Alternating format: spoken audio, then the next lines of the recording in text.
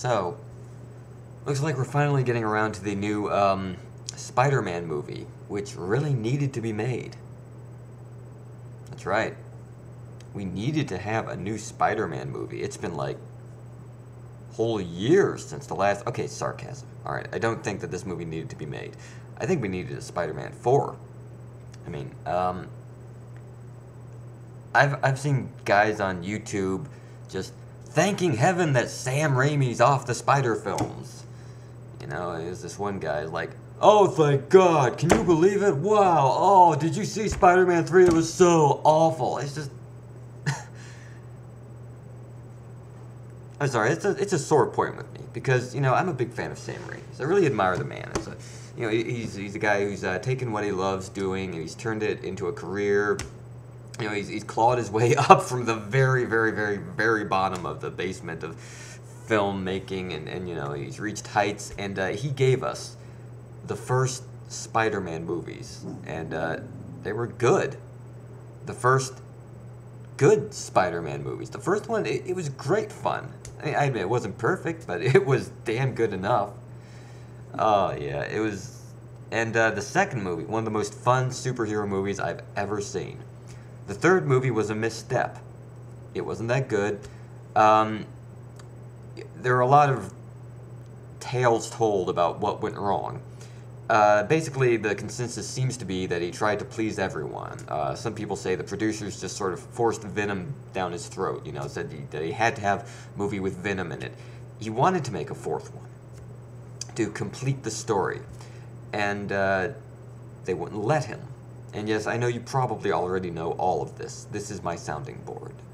Forgive me. And now, you know, we'll never know what happens. We'll never know if Peter and Mary Jane resolve their differences, if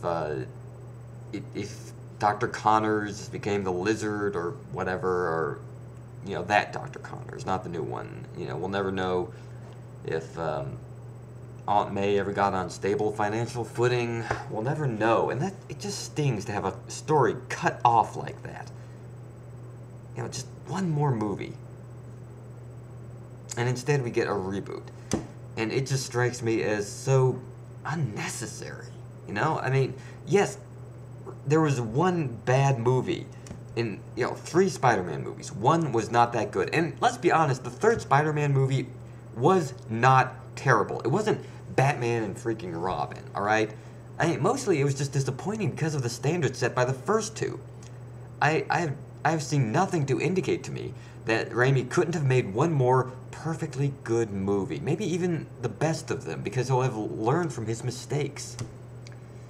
And that's what irritates me when I see people going on and on about the old Spider-Man movies and everything that was wrong with them, you know? I mean, it is so rare nowadays that I see people remember those movies really fondly. They were great movies. Yeah, the third one wasn't so great, but they deserve to be remembered better. That's all I'm saying. And this new movie, from the trailer that I've seen, I'm not impressed. I'm underwhelmed. It's like, what is this? Spider-Man Begins, apparently. It's a new, darker, edgier take on Spider-Man, which is just absolutely inappropriate because Spider-Man doesn't really need to be that much darker or edgier. I mean, Andrew Garfield, he's like... How does he fit all that hair into that mask? It's like... How does he do that? Have you seen that thing? He's got a freaking pompadour.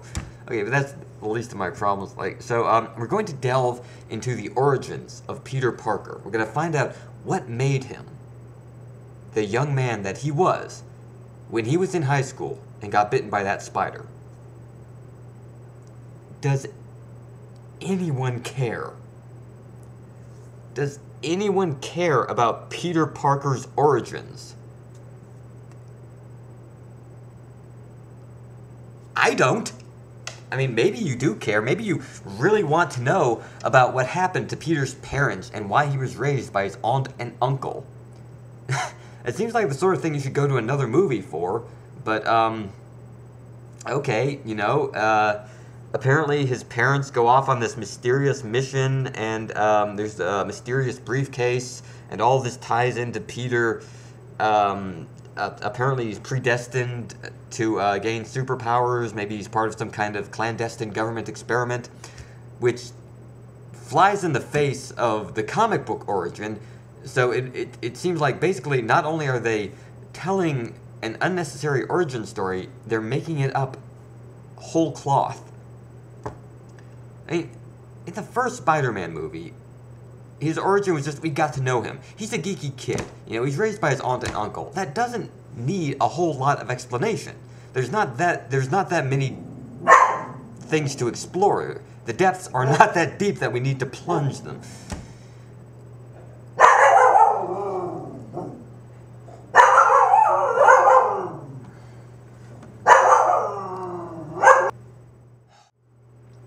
So I guess my point is, I don't know. Perhaps I'm being unfair. It might be a good movie. I know, I have a grudge against it at this point. I guess it's obvious. I guess I don't really want it to be good. I want people to miss Raimi. I want them to appreciate him more. And that's not fair. It deserves its shot. And, maybe making it darker and edgier will help. Maybe it'll work. Maybe it's not so dark and edgy as the trailer makes it seem. It was a brief trailer. We still don't really know that much. We probably don't know enough to judge, really. I still don't think... I still don't like what I see. I mean, what's this, do you have any idea what you are? Is that Spider-Man? No, that's freaking Clash of the Titans or some shit. Alright, but let's talk about the trailer itself. Andrew Garfield and Andrew Garfield's hair.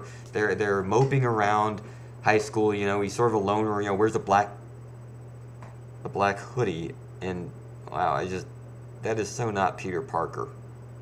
In any of his incarnations,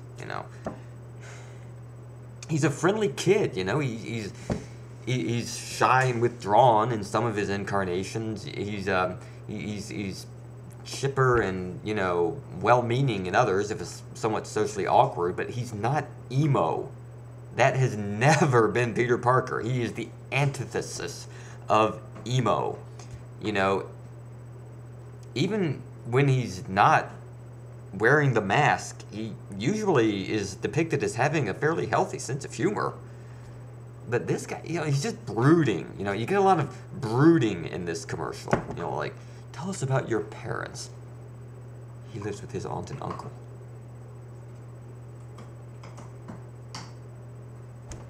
Come on. It's Spider-Man. We want to see him, like, zipping around, web lines, throwing quips, instead, the costume. Let's talk about the costume. What the hell is up with the costume? Is it just me, again, or is that a really stupid costume? He's got these lines leading up the legs, and he's got the big semicircle on his back, and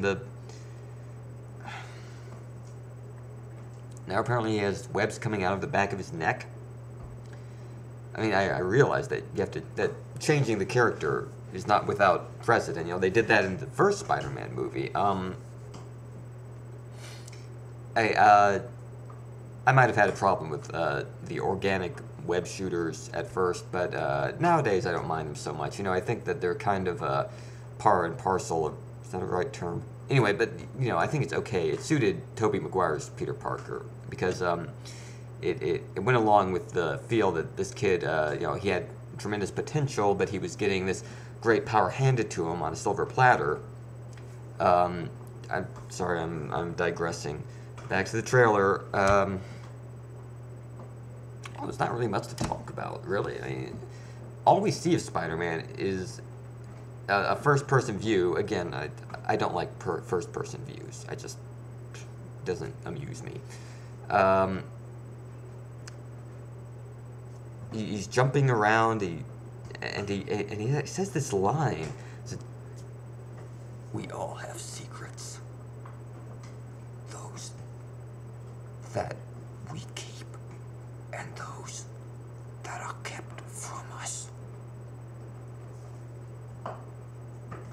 aren't the secrets that are kept from us other people's secrets? I mean, it's a cute line. It's, like I said, it's kind of melodramatic. That's it. That's the word that describes this trailer. It's melodramatic. It just conveys none of the fun and whimsy and wonder that, I personally believe to be Spider-Man's trademark. So yeah, long story short, there's really not much I can say about it other than that this movie's gonna have to work pretty hard to wow me at this point. Especially since it's just going to be going over the damn origin. God, I don't want to do this.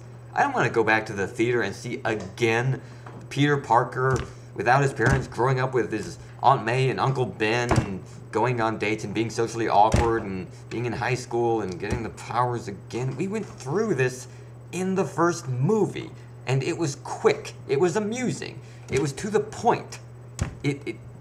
That was all the origin we needed. It's just old ground, and I guess that's why they're delving so much further into his backstory, because, if they're going to tell his origin, I guess they want for there to be more to tell. Maybe. And like I said, I really think that they're stuffing too much into this, stuff that doesn't need to be there. Stuff that ill-suits Spider-Man. Extemporaneous stuff. But, like I said, we don't know, we may not like what we see, Andrew Garfield with his pouty lips, his bushy eyebrows, his pompadour, and stupid costume. God.